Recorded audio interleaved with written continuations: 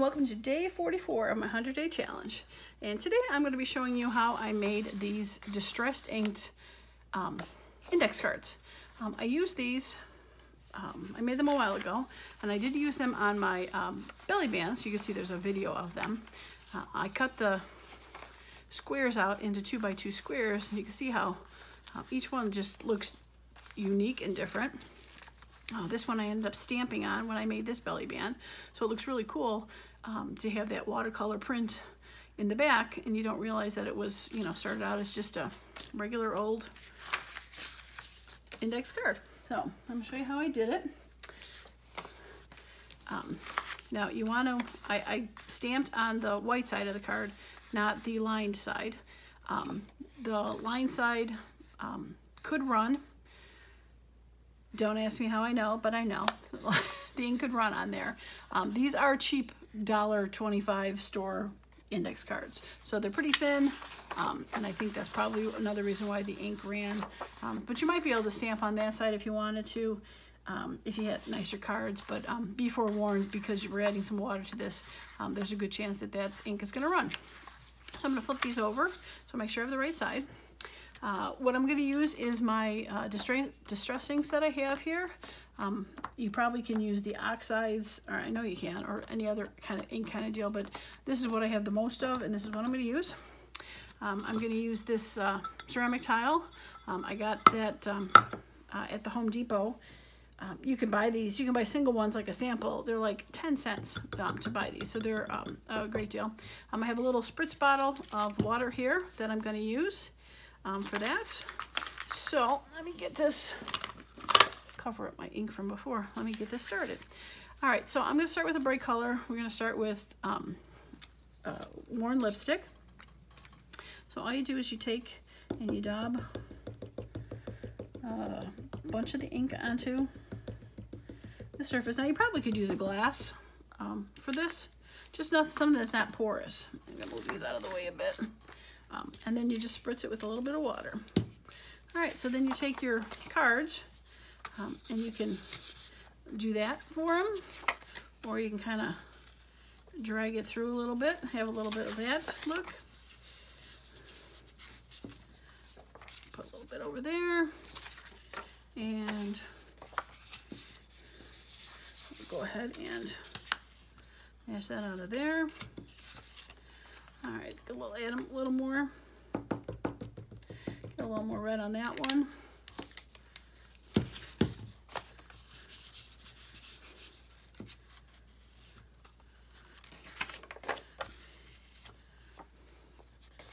Okay.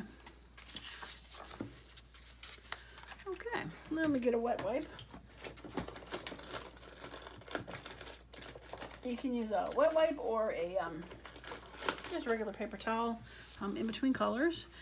Wet wipe works good because then it stays a little bit wet too for the next color. So let's go with another bright color. Let's go with Broken China.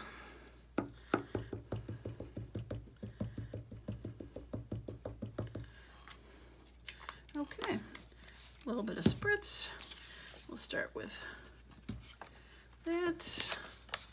We'll do that one. Now I'm just doing 4 cards right now to make it a little quicker. Too big, too small. I mean, if you definitely want to do more, you can. But as you can see, even with doing just 4 cards, I'm running a bit out of ink. Now I probably could have inked this whole thing up, but I also didn't want to totally waste the ink and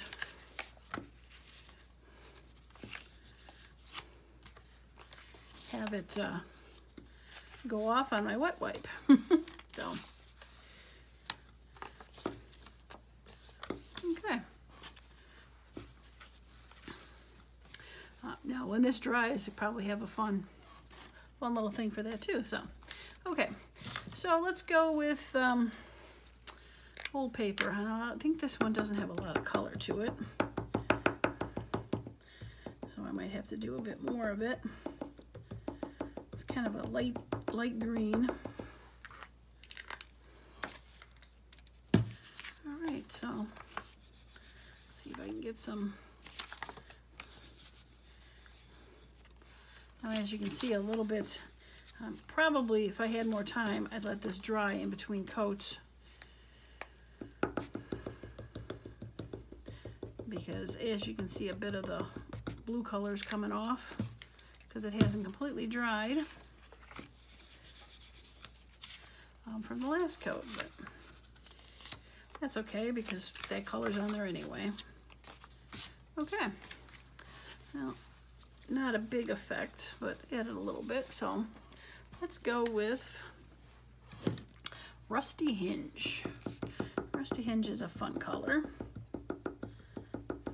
I'm actually thinking of doing this to make those clear stamps that people, or tape that people make. I thought that might be a good color for that too. All right.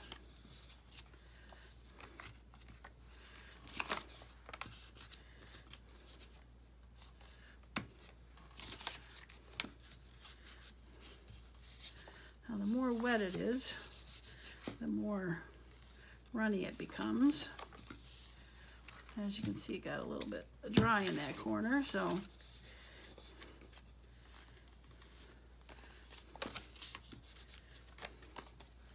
all right, where'd my Rusty Hinge go? Oh, that's Wild.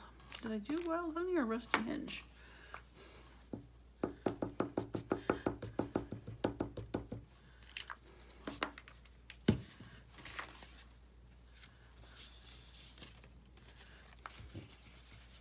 You can see how the blue ink getting a little wet on that side is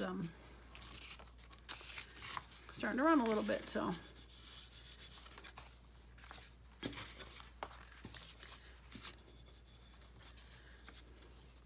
okay. All right, so let's clean that off. Okay, let's see what the Victorian Velvet will do.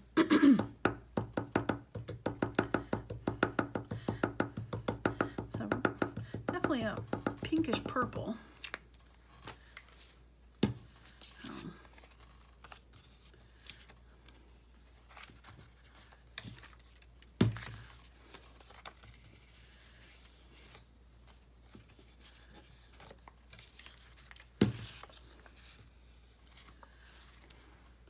Let's get rid of some of this brown.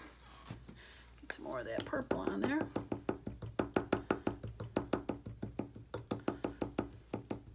Some of these colors are definitely more subtle and get a little muddled when you do them.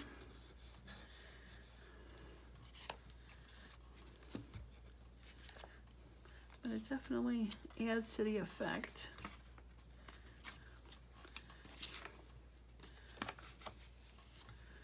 Of the card. So, okay. All right, so Wild Honey. Yes, a little brighter yellow compared to that Rusty Hinge, which is more of an orange. So I think this will be fun. Okay. All right, let's start with this one.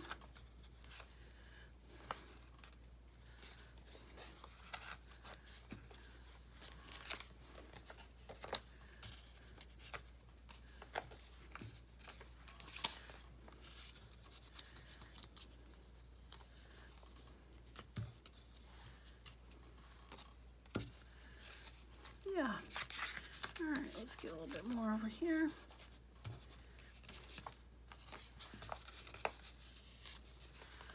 Okay. All right, so let's start getting a little bit of the grunginess onto it. So let's go with some gathered twigs.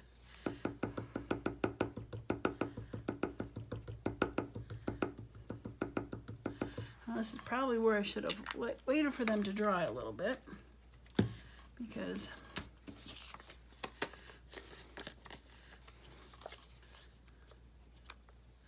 we just want a bit of grunge on there, not too much.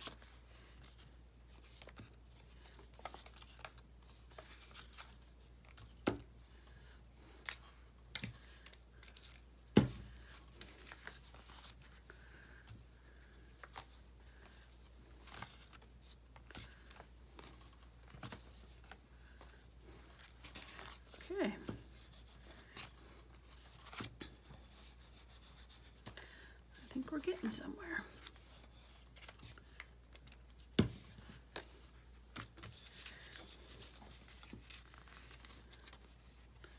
Okay.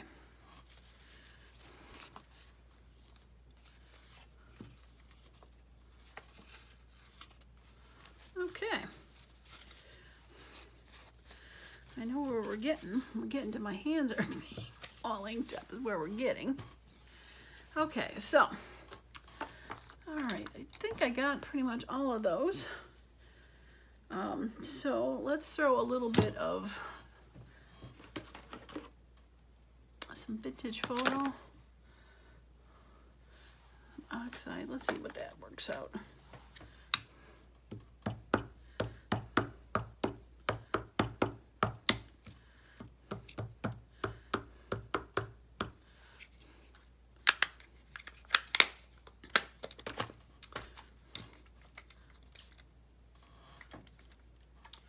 Okay.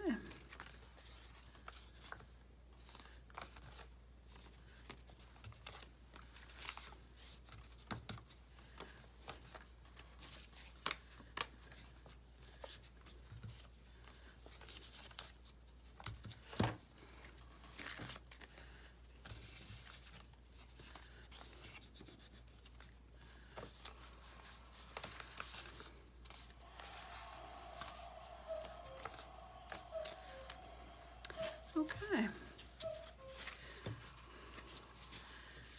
All right, so wish I had something more purpley, but I do not. And I've got a black, but I don't know if I want to go black. So the only other one I really have is a tea dye, which is pretty similar to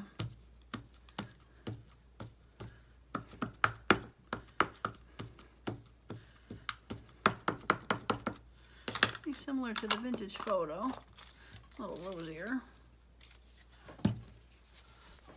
So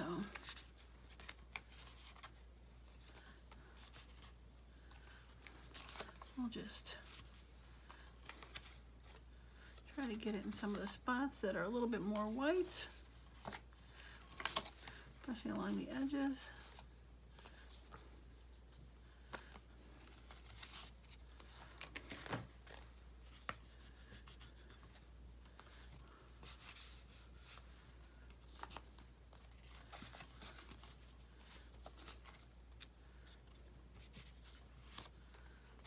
Amazing how this corner will not seem to take any ink, but okay.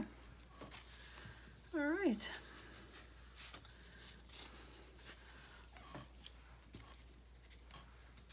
Okay, so I'm gonna let those dry. Like I said, this one dried a little bit subtler as the ink dried. So we'll see if that does the same for these because they're wet right now.